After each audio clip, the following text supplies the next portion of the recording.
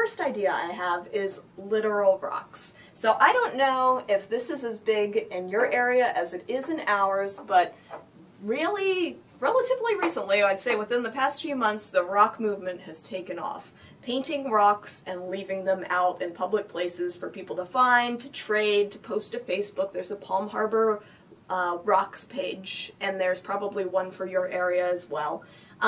So thanks to the NP Sims library, I found this idea on their through their Facebook page. It was really cool, I thought, was to paint rocks with some literary characters. And then from there, hide these, and when the kids find them, instead of saying Palm Harbor Rocks on the back, they say, please return to Palm Harbor Library. This is great to get the kids in who might not normally visit the library.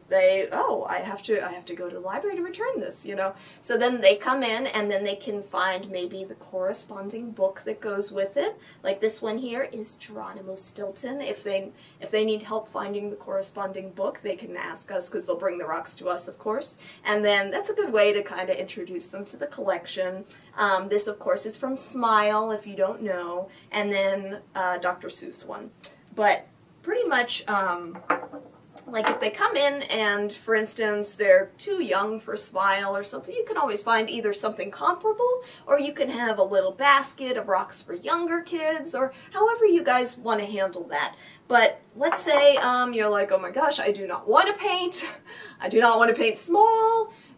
Keep in mind, this is something that you can always have a teen group do, volunteers, anyone who enjoys the rock painting. I mean, all you probably have to do is find your Palm Harbor Rocks page and then put a shout out. But really, I used the paint pens on these, and they were pretty easy to do. Like, you don't have to go too crazy, it doesn't have to be perfect.